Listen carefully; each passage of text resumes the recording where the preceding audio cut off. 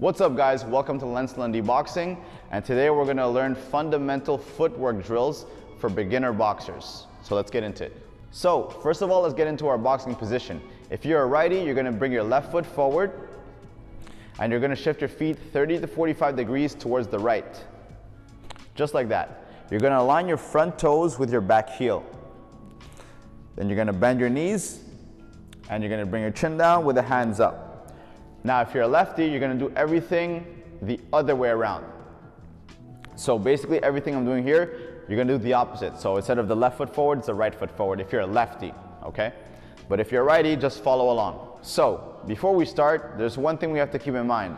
In boxing, the direction you want to go to, that foot moves first. So if you go forward, it's the front foot that moves first. If you go backward, it's the back foot that moves first. To the left, it's the left foot that moves first. And to the right, it's the right foot that moves first.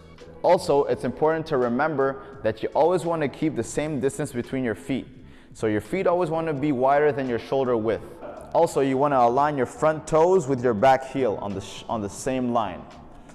So let's start off by going forward.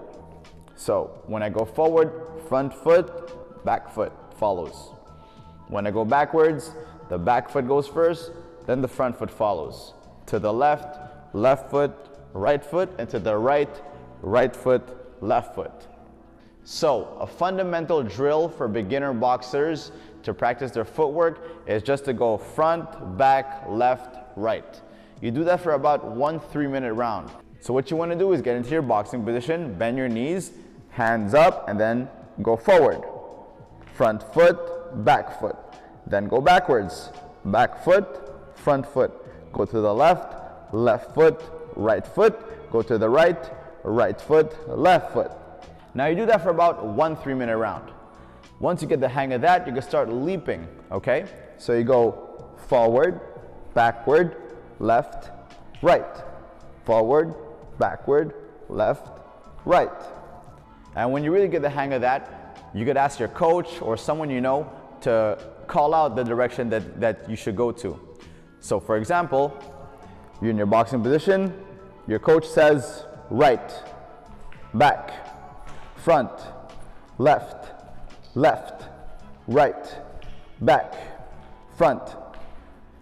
So that's how you practice this particular movement drill. So once you get this right, you could start throwing punches. For example, we could throw a jab while we step, just like this. So forward, backwards, left, right.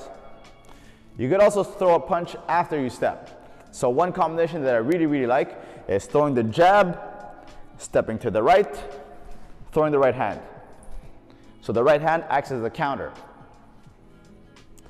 Another one that I like is jab, step to the left.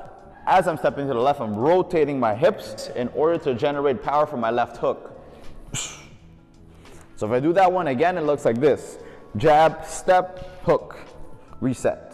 Once you've mastered moving forward, backward, and laterally, you'll be able to make your opponent miss and make your opponent pay. So you'll be able to counterpunch much better. I hope this video helped you out, and I hope you use it in your next training. Don't forget to like, comment, subscribe, share it to a friend if you found this useful. Peace out.